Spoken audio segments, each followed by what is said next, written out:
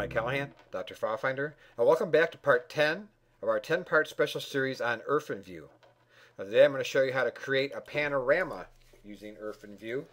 A panorama is great when you have scenery and you can't really get it all in one picture, so you can take multiple pictures and then splice them together to create a panorama. So with IrfanView, it's relatively simple. We have it open, we click Image, Create Panorama Image.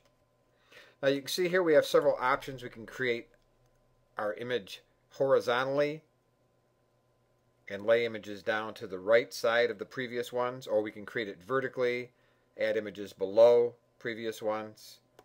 We can add images, remove images, sort the images, and once we get the images loaded, we can move them up and down. So I'll show you here briefly is one of the images I have, part of a mountain range in Colorado, and the others are about the same size, so I need to splice them together. So we'll click Add Images. Here on the desktop, we'll click that, hold down the Control key.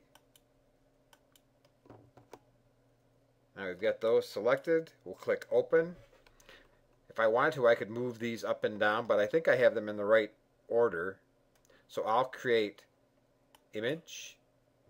And here, if you look carefully, you can see a fine line where the three images went together, here and over here.